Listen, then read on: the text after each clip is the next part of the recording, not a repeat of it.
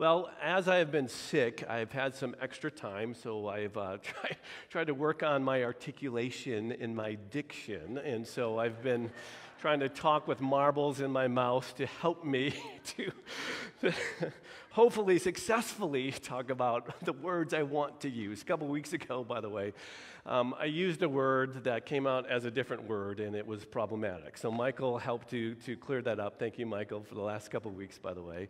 And so I'm trying to get better on that. And also, as I've been sick, I've been, watching cat videos. And so to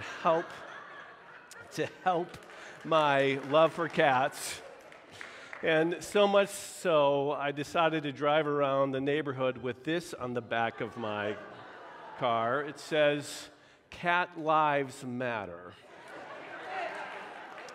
And actually, like 3 weeks ago, someone put this on the back of my vehicle, and I thought that was absolutely hilarious. I didn't realize this for a couple days, so I'm trying to grow in my love for cats. I love people who love cats, and I pray that the cats will love you as much as you love them.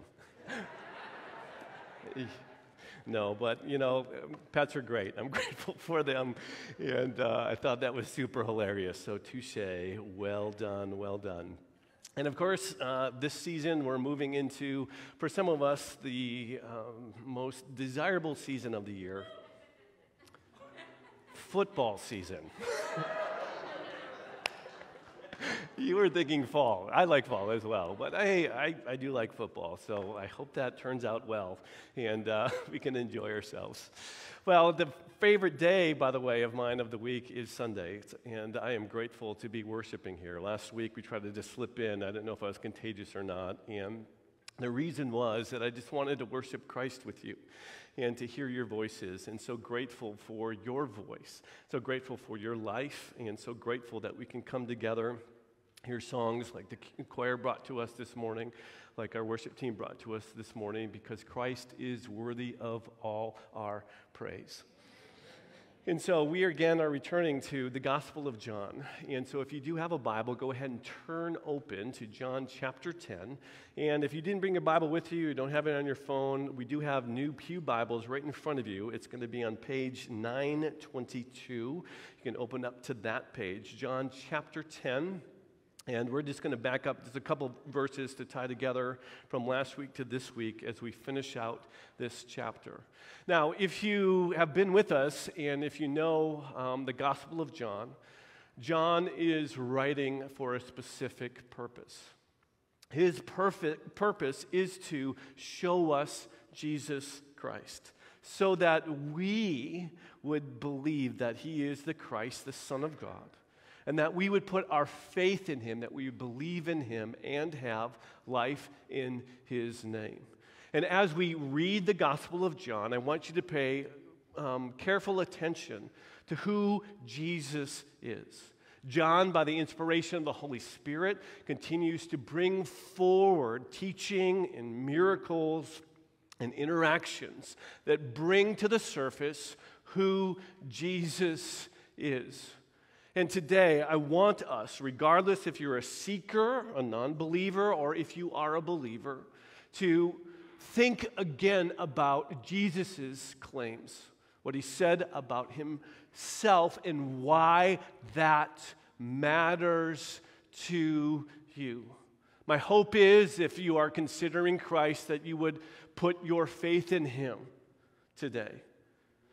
And my hope is that if you say, I believe that Jesus is the Christ, that you will draw close to your Savior, who is the Good Shepherd.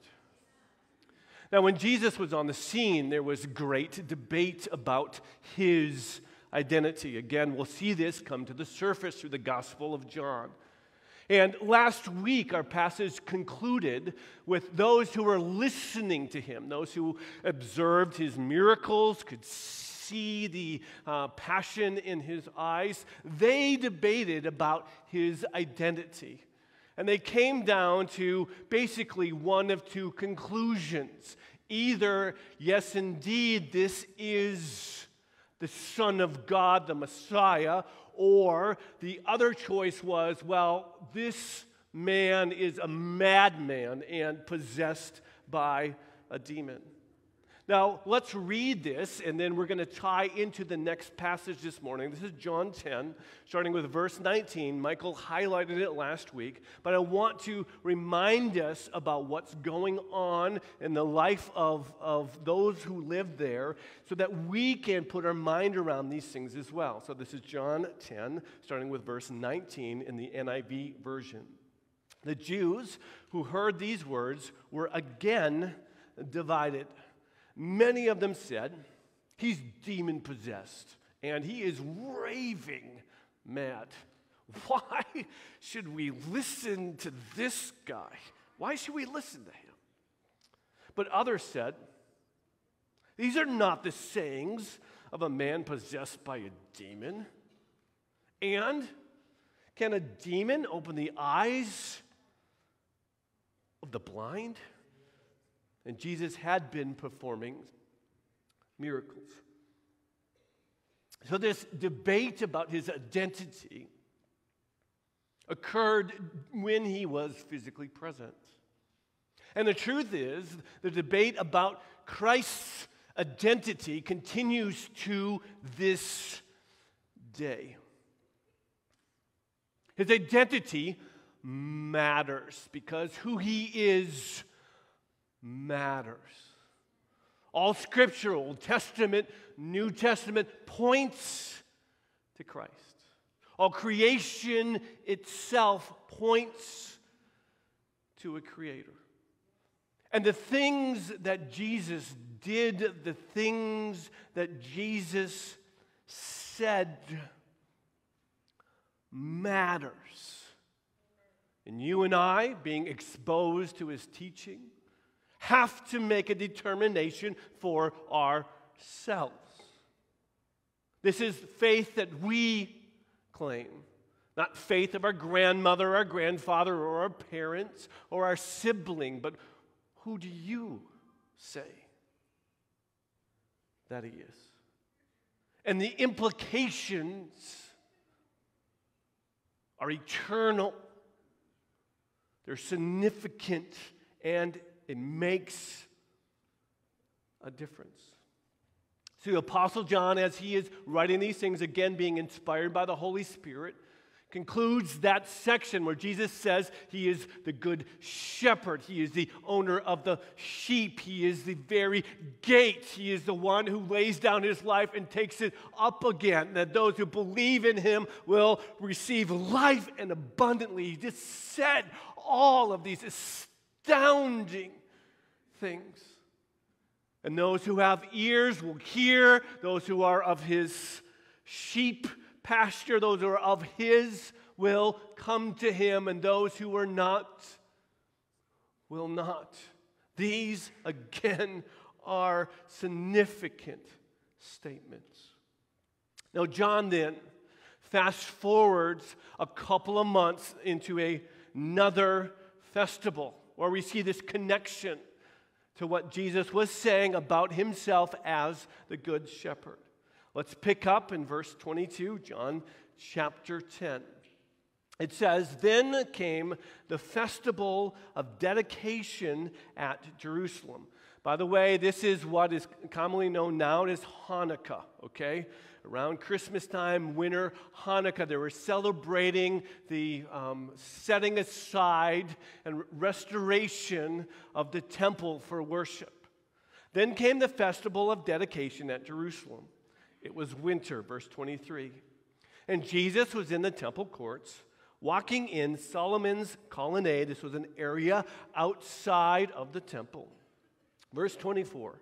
The Jews who were there gathered around him, saying, "Hey, how long are you going to keep us in suspense? If you are the Messiah, tell us plainly." Now, I want to point out that this was not a group of seekers, okay? This was not a group of people that had tambourines in their back pocket ready to praise and worship him if he said he was the Messiah, okay? This group already determined that he wasn't the Messiah. And so they just wanted him to declare it in a public way in that forum so they can go into their pockets, take out their fist-sized stones, and kill the man. Okay? This is the context which this question was asked. The Jews who already determined that they were going to kill him, they saw him in Jerusalem and said, this could be our opportunity. Hey, Jesus, just say it really, really plainly that you're the Messiah. Please tell us, right? Please tell us, right? They weren't looking for truth. They were looking to plainly kill him. So Jesus being confronted by this group of people, we have to ask, how will he respond to this questioning of his identity, which indeed was the right question. Now, here's a point I want us to remember, and by the way, there are notes for you. You can follow along. They're online. You can please take them home. Take a look at them. These words are for us. This is the first point I want us to think about, and this is how Jesus responds. Number one, Jesus has his sheep. Okay, let's unpack that a moment. So being asked, Jesus, are you the Messiah? Tell us plainly. This is how he responded in verse 25. Jesus answered, I did tell you. And he did tell them. But you did not believe. The works I do in my Father's name, they testify about me. But you do not believe because you are not my sheep. The truth is that some people are Jesus' sheep and some people are not. The tragic reality is that not everyone ends up in the eternal kingdom of heaven. Popular books will say, well, it doesn't matter who you believe, what you follow, because all roads lead to the same place. Not true according to Jesus. You are either his sheep or you are not. Well, how do you know? Well, those who hear the words of Jesus and believe are his sheep. Do you understand that? Those who hear, and this is what Jesus said in the last section, and he'll say it again in this section, those who hear his voice and believe are his sheep. Those also who look at his works, which is recorded in Scripture, and we see even in our day, and transformed lives and miracles that take place by his Spirit. These works testify to the identity of who Jesus is, pointing us to believe, and those who believe are his sheep. Now, some people will not believe regardless of the evidence. You can present thing after thing and reason after reason and teaching of his after teaching of his, and they will not believe. I've had experiences and still have experiences of this. Regardless of what is presented, some people will not believe. Even in bringing, let's talk about his healing of those who are blind from birth. Let's talk about the walking on water. Let's talk about these miracles of creation and recreation. Let's talk about him knowing the future and prophesying his death. Hey, let's talk about his resurrection from the dead and what came to be. Some people, regardless of what is presented to them, and even if Jesus Christ showed up to talk to them, would refuse to believe. Why is this the case? Jesus says that you do not believe because you are not like sheep. So how then do we know who are his sheep? Again, they believe. We proclaim the gospel to everyone, everywhere, and we can say amen to that. Right? And those who have ears hear, but we do not determine this. The Good Shepherd speaks and knows who he calls. And hear,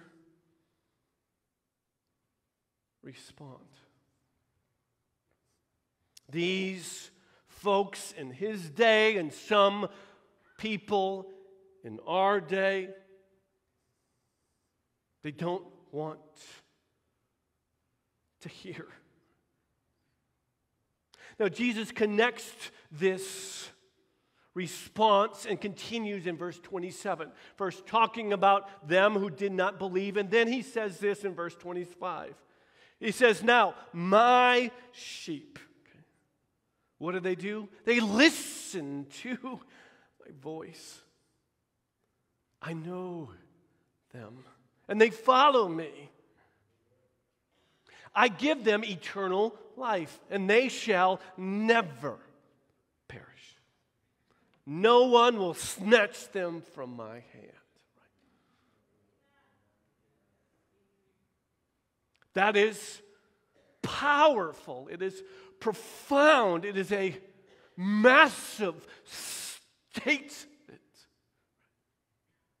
He says previously that I am the good shepherd, and I want you to know that if you are my sheep, you will indeed listen to my voice. The question is not if Jesus is speaking. The question is, are we listening? You hear me? He always is speaking. He speaks through his written word. He infuses it with his Holy Spirit. He calls us to himself. Do you hear his voice? And are you known by him? Known by him. Opening up your life, opening up your mind, opening up your spirit, opening up the totality of your existence to Christ. Not holding anything back, not hiding any flaw, but completely being known by him. And when you do, you will be completely and utterly loved by him. Not hiding, not wandering, but saying, I hear you. I know you. You know me. And they follow him. A hallmark or a sign that people are Christians is if they are following Christ, not a preacher, but the Christ. Following.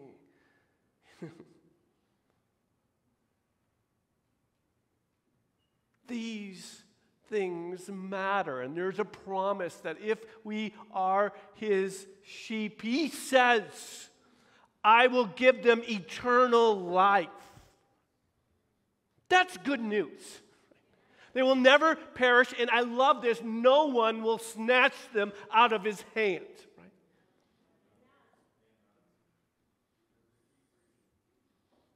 No one. And Jesus declares this, saying, if you are my sheep, no one and no thing is going to take you away from me, because you are mine and I am yours. These are powerful words. Do we listen to his voice? Do you follow Jesus? Do you do what he says? Are you going where he leads? Does he know you?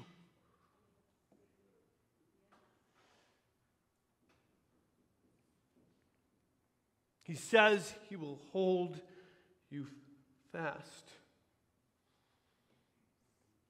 Are you clinging to him? Is Jesus on your margin, or Jesus your middle? Right? We have to ask this question.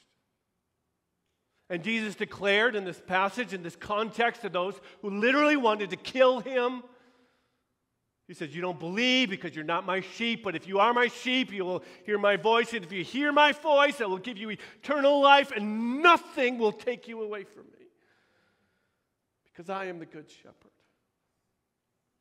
Significant statements that we have to ask ourselves. Where are we in relation to this man? Now, Jesus goes on, and he is driving home these points, and John the Apostle is driving home these points by the power of the Holy Spirit, saying next, Jesus and the Father are one. And this is a significant statement. Jesus goes on and describing himself as a good shepherd and describing sheep that are his and sheep that are not his. And then he says this, my Father, verse 29, who has given them to me, is greater than all. No one could snatch them out of my Father's hand. I and the Father are one. I want us to understand the significance of this statement. Right? Jesus said that God the Father, right, the creator of all things, has given people in his hand. And if people are in the Father's hand, they're in Jesus' hand. If they're in Jesus' hand, they're in the Father's hand, because they are one. He is claiming divinity. He is claiming oneness with the Father. Now, the Father and Son are one in substance, one in purpose. As the Nicene Creed says, very God of very God. This is what Jesus was saying. He claimed to be God.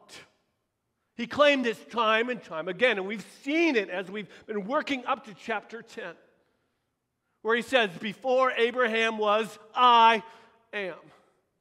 He said that he was the light of the world, the Lamb of God who takes away the sins of the world. He claimed these things, and when he said, I and the Father are one, he was claiming divinity.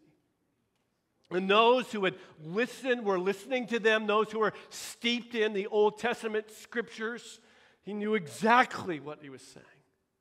Verse 31. When they heard this is how these people who were listening to him responded. Again, his Jewish opponents, they picked up stones to stone him. And Jesus said to them, hey, I've shown you many good works from the Father. For which of these do you stone me?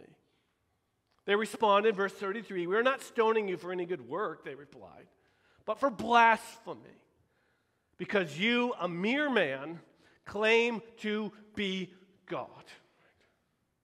And those who were listening to him were wrong and they were right. They are wrong because this was no mere man. But they were right because he indeed claimed to be God. And they took issue with this. Why? Because they did not believe. And many people since then have taken issue with these statements. Literally, billion of people. Orthodox Jews to this day refute Jesus' claim of divinity. Those who adhere to Islam, they do not believe that Jesus is God. Those who cling to religions like Hinduism or Buddhism don't believe that Jesus is God. Of course, atheists don't believe it. Agnostics don't believe it. And many in this country, if they are not of those persuasions, they say they're quote-unquote spiritual, right? They believe, perhaps, Jesus is a good person, but they don't understand what he claimed. People believe in completely many things about Jesus. That he was a, quote, good teacher, that he was an enlightened one, or he is, a great example. Most people would say these things. But he said that he is God. He said that he is the creator. He says he is the author of life. He says he is the judge, the redeemer, the Savior, the Lord. He says he is the sovereign. He says that he is the greater temple, the greater prophet, the greater king, the great I am. He said he was way more than what people claim him to be. One of the books that helped me to give myself fully, completely over to Christ when I was a senior in high school is a book you may have heard of. It's called Mere Christianity. Anyone hear of that book? C.S. Lewis, right? By the grace of God, I was able to read that book as I was trying to determine what is ultimately true. If you don't know C.S. Lewis, he was, an atheist, very smart individual, who God, in a series of events, continued to pursue him. And he had to deal with the question that I'm asking all of us to deal with. Who is Jesus Christ truly as revealed in Scripture? And so he investigated. He looked. He did his homework. And this is what he concluded. Now hear these words well, and I should have them up here, okay? One paragraph he says this in Mere Christianity. Now he says, now I'm trying here to prevent anyone saying the really foolish thing that people often say about him, which is Christ. I'm ready to accept Jesus as a great moral teacher, but I don't accept his claim to be God. That is the one thing we must not say. Now, a man who was merely a man and said the sort of things Jesus said wouldn't be a great moral teacher. He would either be a lunatic on the level with a man who says he's a poached egg, or else he would be the devil of hell. You must make your choice. Either this man was and is the Son of God, or else a madman, or something worse. You can shut him up for a fool. You could spit at him and kill him as a demon, or you can fall at his feet and call him Lord and God. But let us not come with any patronizing nonsense about his being a great human teacher. He has not left that open to us, and he did not intend to.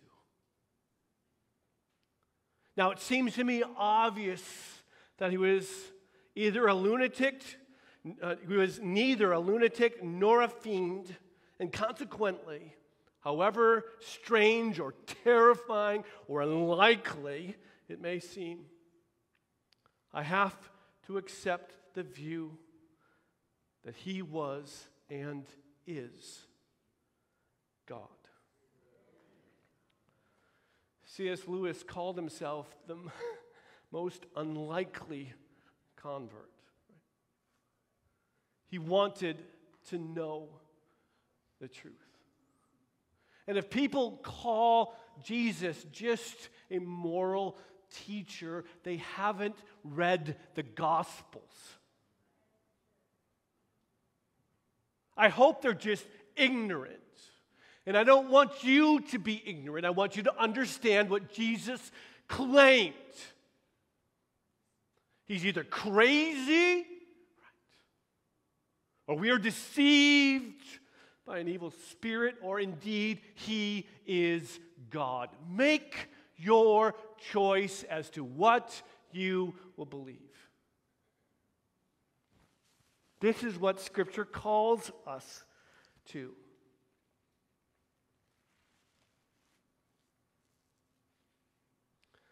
My hope is that if you are here and you are considering Christ, that you will choose to believe based upon what he claimed he was, what he actually did, what he taught. His resurrection and all that comes from it. Do business with him. And some of you, I'm sure, are in that camp today. But most of you in this room, you already believe he's the Son of God.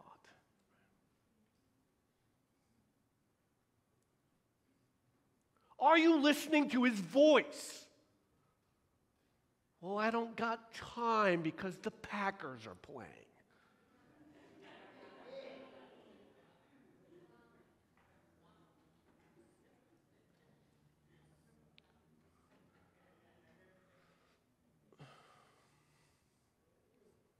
Jesus is supposed to listen to my voice. No, you're supposed to listen to his. Do you hear me? Please hear me. Please hear me. Do you believe he's God? Then follow him. What else is more important? Well, I think I know a little bit more than Jesus does.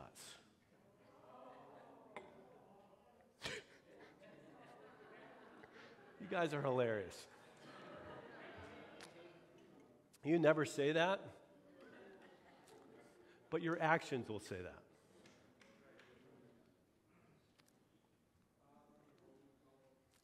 I'm just going to let that sit there. We're just going to simmer in that.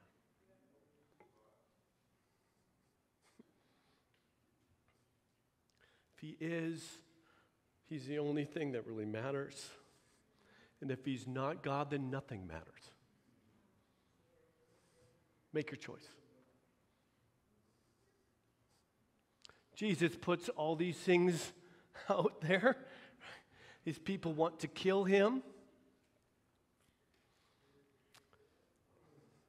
And he says he is the Son of God. And remember this context. Let's go back to the text here.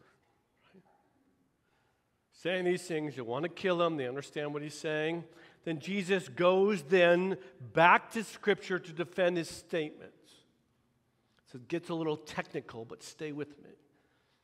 Verse 34, John chapter 10. Jesus answers them, "Is it not written in your law? I've said you are God's small g gods."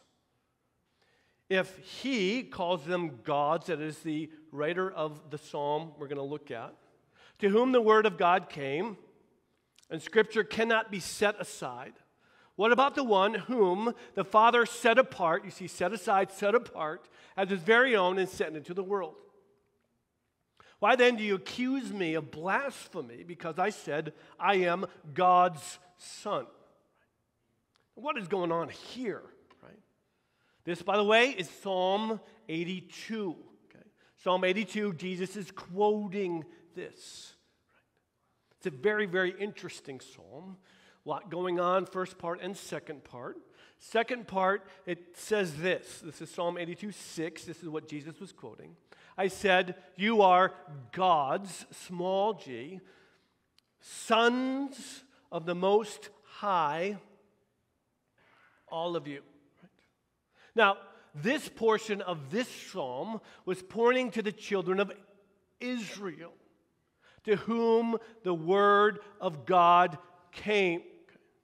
These are the gathered tribes of Israel, were gathered around Mount Sinai, in which God's word came to Moses and then came to them, making them carriers of God's word, which made them, quote unquote, little gods, right? Having the word of God.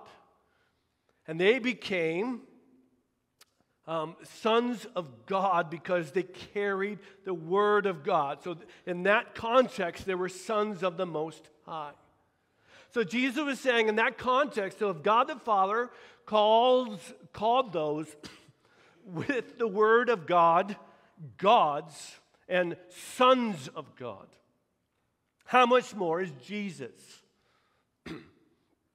whom the Father set apart as his very own and set into the world? So he's saying, listen, if you carry God's word given to you through Moses to you, and God says, hey, you are my children, you are quote-unquote little gods in the sense of carrying God's word, how much more am I? Because the Father set me apart. If he gave you the word of God, he's saying, I am the word of God. And if you are, quote-unquote, small sons of small g God, he says, I'm much more. I am the Son of God. I am the Word of God. I am the one who was set apart for a special purpose, just like you set this tabernacle apart for a special purpose. I am the fulfillment of that. I am much more. And he says, you shouldn't be surprised by this. John make it clear in the beginning that Jesus was the Word that become flesh. And he's saying it's in your Scripture. I am the ultimate fulfillment of this. You should not be surprised. I am the one who God has set apart. I am God. I am one with the Father. And Jesus says, if you don't believe my words, then at least take note of what I've been doing as evidence that I've been telling you the truth about myself. He goes on in verse 37. Do not believe me unless I do the works of my Father.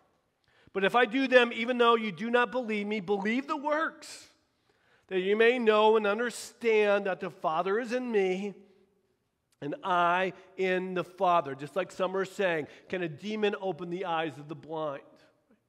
And we know up to this point in reading in this gospel, all the things that Jesus has been doing, including knowing people's pasts, including knowing what's in the future.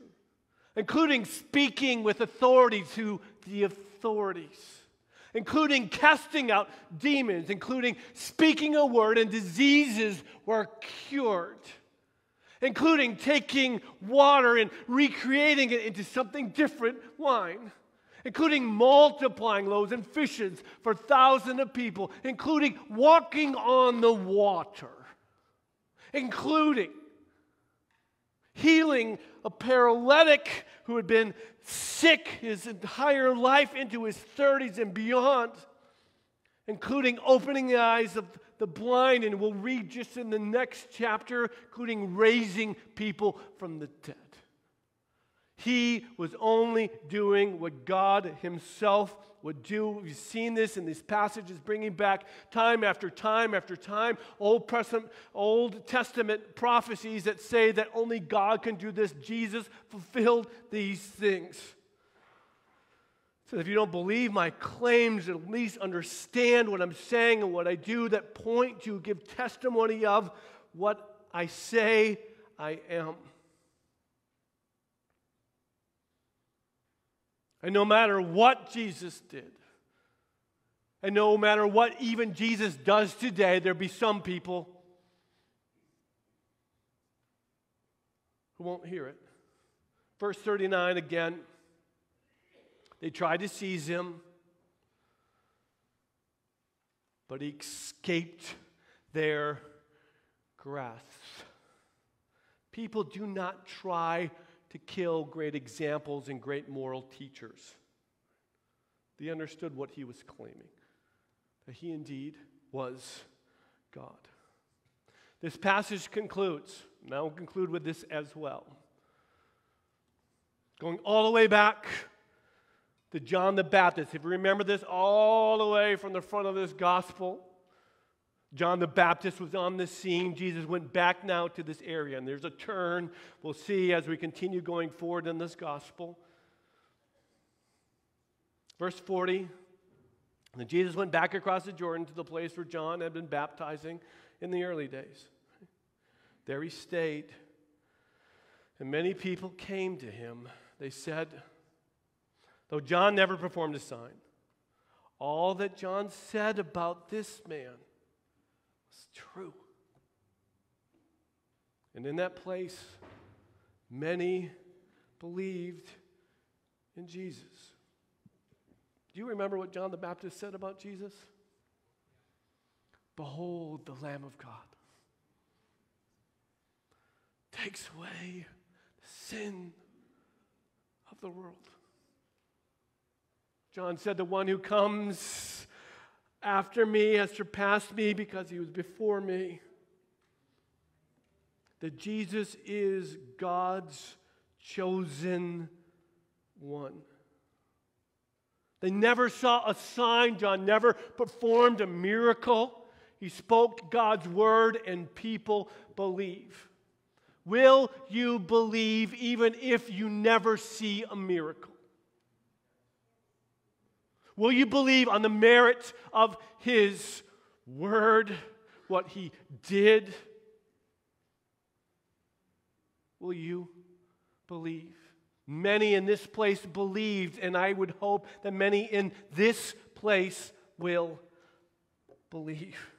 Right?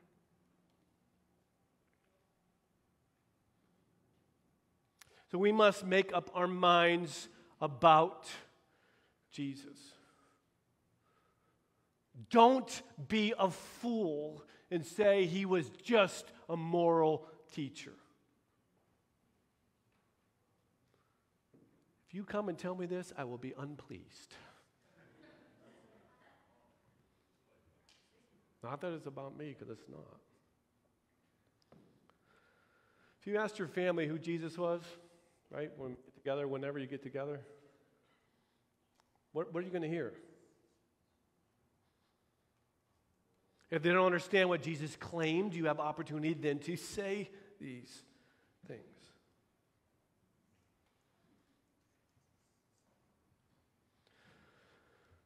So this is how we're going to end. Right? Again, two categories. One, you say, yeah, I'm not sure, and maybe you're still deciding. I say, investigate. You go back and you read the Gospel of John, read it through. Maybe you're here, you say, you know what? I hear his voice and I believe. Then make that decision. I will pray with you. We will see you follow Christ and obey him. I hope today you make that decision, that you hear his voice. That's probably a minority of people in here. To the rest of us, you're like, amen, Pastor, I believe it, preach it. I'm talking to you, friend. How is your hearing?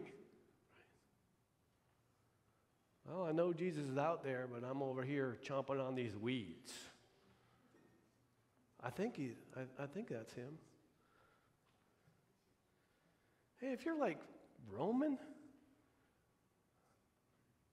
run back to your Savior. Do you hear me? The safest place for you is right beside the Good Shepherd.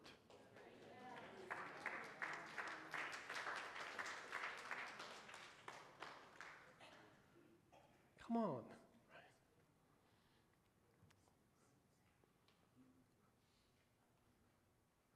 Are you listening to his voice? When I say that, hey, do you read your Bible? God's voice speaks through it.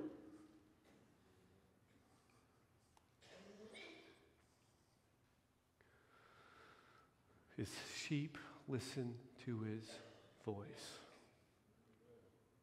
Get close to him. He's the one in which gave his life for you. He's the one in which he will give an account to. He's the one who loves you, will take care of you.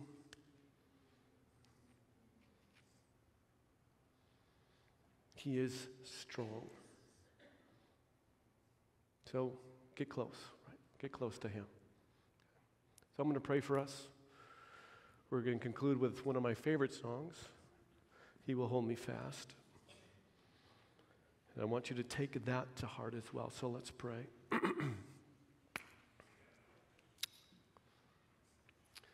Jesus, you know who your sheep are and who aren't. My hope is that every person hearing your word today from Scripture, God, would respond. God, I pray for my friends, Lord, those who are considering Christ. Maybe they came in here, thinking, hey, I'll go to church because my mom thinks it's a good idea, or I got a friend here, or they have really good donuts, right? God, I ask that people will get much more than donuts today. Yeah. Give us ears to hear, Jesus, right? Way beyond anything I say, Lord. But what you're saying, help us to deal with these things truthfully. Draw people to yourself. Lord, we're looking to lift you up. You said when we lift you up, you will draw all people to yourself. So be glorified, Jesus. God, I'm so grateful for so many in here who have faithfully followed you their whole life, who continue to persevere, God. And I can name names, so grateful.